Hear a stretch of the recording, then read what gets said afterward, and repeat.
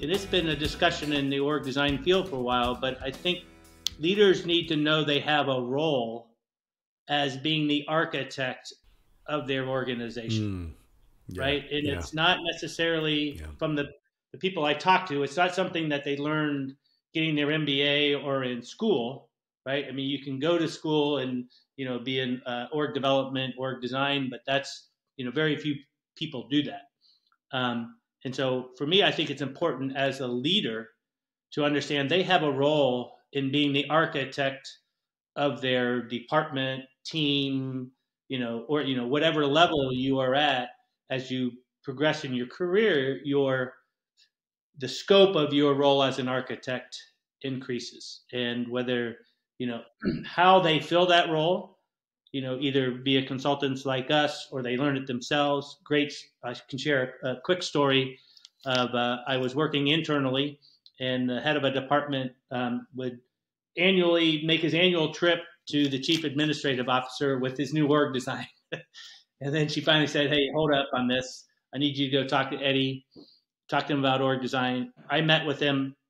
We had a quick meeting. I said, "We have two options. You and I can sit in a room and we can crank out a design and you'll be done. Or we can go through a series of workshops to take your leadership team through it." He, what I thought wisely, chose the latter. And, when I followed up with him a couple of years later, the continuous of, "Hey, here's my new structure," things stopped. He would make some tweaks.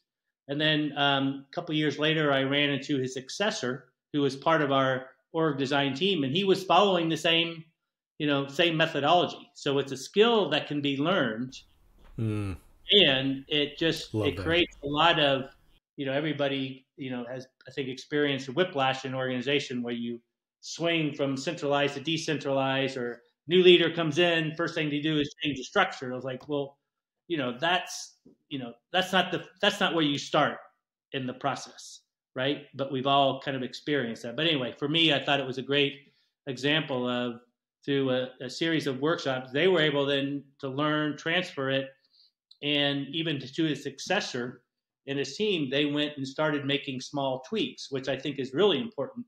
When we talk about the VUCA world and being able to adapt quickly, is the more you understand, as Mark was saying, the design of whether it's a vehicle, of a team, or something, the more you can make tweaks to it, and the easier it is for you to make tweaks.